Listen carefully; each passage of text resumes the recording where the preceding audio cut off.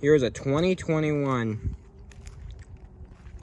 setup tour landscaping. So let me run down here real quick what we did here. This is organized into certain parts because I'm moving and I'm gonna be getting rid of stuff. It's pretty much not what's in there, all that I'm keeping, but all that is gonna go, including the riding mower, everything here. I do have another snapper, as you guys know, but that one has the top cover off of it because I'm gonna be selling those two on, like I sell most of my other mowers. I'm gonna be selling them, so I'm trying to clean them up, make them look good. All right, so let's just start off from the small stuff all the way from the big stuff. But what we have in the trailer here, got these gas tanks. This is pretty temporary. I'm gonna be buying a no spill 5 gallon. I'm gonna keep this one. So I have a 5 gallon, a 2.5. Here's the headphones I use. We got a 3M Work Tunes. I like these the best. These ones sound the best, but they're not over ear. They don't protect as much, but they're JBL Everest Elite 300s. They need new pads. And then we have these Husqvarna ear defenders. Got this Carhartt bag. Eye protection I use. Sunglasses, really. And here's power tools, because I do some interior work. I use this for moving, like, sticks and stuff, or just shrubs or whatever that's in the way, because it gets too tall. So I use that recip to remove it. That angle grinder, I use this kind of for my mower repair business. This stuff over here. Power inverter, flashlight, angle grinder, a little drill here, impact wrench, and an impact driver, and a recip. And I got 2 3-amp batteries. So we move over here to the 2-stroke equipment. I'm just gonna say this real quick. This is the oil I like to use, 10W40. At least up here, I'm gonna bump down to 30 weight when I go down to the southern region. Full synthetic, 10W40. I like using it in this stuff here because it's good. It's really good oil, Mobil 1. So we got an Echo SRM 225. Don't know what happened to that logo. Must have happened pretty recently when I was moving stuff around. It's still pretty much brand new. I haven't even gone through the first line of Weed Whacker line. Then we got an Echo PE 225. I bought that a week ago. It's an Nigeria. I barely haven't used it too much yet. Then we got an Echo ES 250. Bought that last year with the SRM 225. I got this Echo PB 250, which that's the only one that's used in everything I use now. I got that for free by my neighbor. It's in great shape. Just got this yesterday, okay? So it's pretty much brand new. It's a Toro Super Recycler 190cc professional series, I guess they call this one now. 8.75, it's a bigger engine. It's not like the Quantums. These have more power because they're more efficient, I guess. It's overhead valve, 190cc. Got the personal pace, electric start, push button, cast aluminum deck. Haven't even given this one a go because I'm installing an hour meter on this one. You can buy one that you wrap around the spark plug. But there's the underside with the kickers and accelerator. Metal transmission. Grease fittings on the rear end.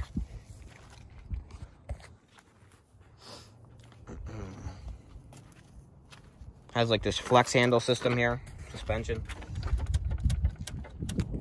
Easy flip things. You can move the handle like straight up or fold it completely down and slap it in. Feels better than the Honda equivalent. Those felt real flimsy. I've used those. I actually have an HRX. Well, actually, that one's not equipped with them. Snap them back in. These are solid. So that's my mower. Here's another new piece of equipment we bought from the same dealership as I bought the Echoes. It's a Husqvarna TS142X. Sorry. Has a Briggs & Stratton V-twin. These ones are weird. They have hydraulic lifters. I don't know.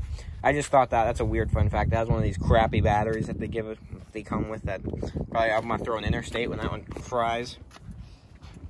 It has a Tough Torque K46 transaxle hydrostatic. Has this nice 42-inch deck here with this nice bracing for hitting stuff, real thick fabricated metal here. 10-year warranty on the deck. I'm not really going to be mowing with it. So your height adjustment is, I know you like, oh, hydraulic lift, but this, look, I can pick it up with my finger. real easy. You got your gas tank right here. It's a 3-gallon gas tank. Nice seats. Not really bite. It is fake leather, but it's like doesn't crack because it's like this. It's like what you get in some cars, like with fake leather. Got bigger tires in the back than your average one. You have Carlisle Turf Savers on them. High lift blades under the deck. Currently it has 9.2 hours on it. LED headlights. Greasable cast iron front end. Just got this one a month ago. Not bad, huh? We're gonna give it a start up here. All right, sit right here. Like this nice rubber wrap steering wheel here. Okay, your throttle. Slap her on. All right. We're actually not even gonna use the throttle. We'll just start it on idle.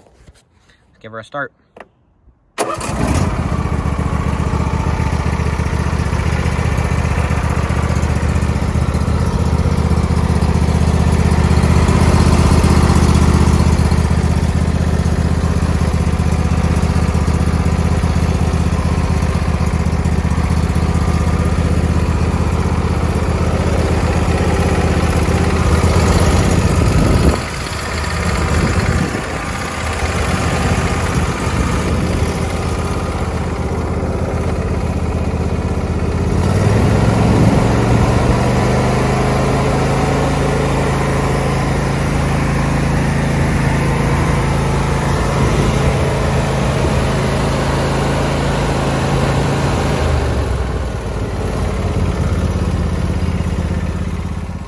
Left besides the other snapper that I'm because I have 2 of these. The other one just has the blower housing pulled off of it right now because I'm repainting. But this is what I have left of last year's equipment besides that trailer.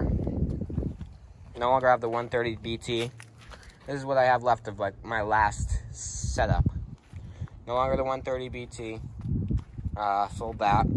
All I have left is this 12.8L Husqvarna Weed Whacker. Gonna be replacing the coil because I snapped it. Runs good. Must be selling this one. All right, we got this snapper. High vac, 21 inch. I got 2 of these. It's a high vac because it has the lipped in deck. Still mulches good. It's a Quantum XTL 6 horse. It's in nice shape.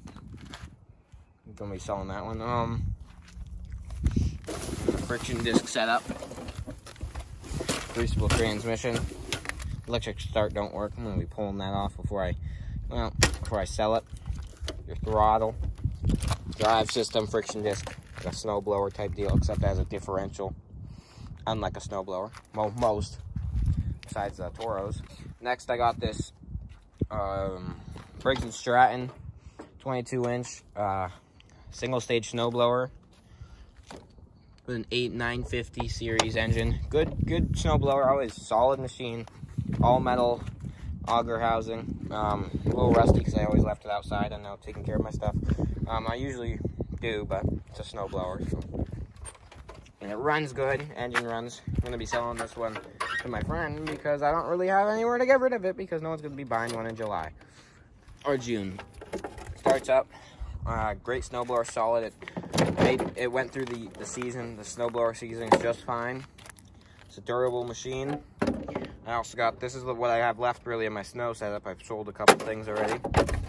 I also got a snow shovel and this little spreader. I had a bigger one, but I didn't need it. Then we got this riding mower here. It's my ghetto rider, I guess I like to call it. Has a 9 horsepower power built flathead. Got the ghettoest battery setup ever, but it's called the ghetto mower. Still cranks, doesn't it? Got that throttle system right there because it's more comfortable than the one up here.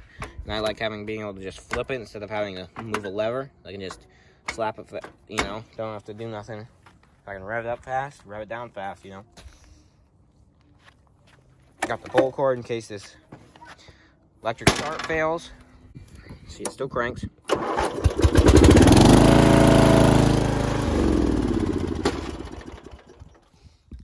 has a 4-lug hub on the back holding these wheels on. A little dirty, you know. Don't really keep this one clean because it's the ghetto mower. So more than I probably should with it sometimes. Got these Hobo Freight Specials, Harbor Freight Special tires on it. On the front here. I'm going to be selling this one probably to my friend or somebody. Doesn't matter. I have the deck for it. So yeah, that's the entire setup here. I'll show you some pictures of some other stuff I have laying around. I'm going to be rigging up some sort of push mower going, so I'll have a second mower till I move. I'll sell it, probably a cheapo one, so I can sell it fast. You know, some people don't like to buy the more expensive stuff, so I'm not going to be holding on to, you know, more expensive, just so I can have a secondary. Yeah, there you guys go.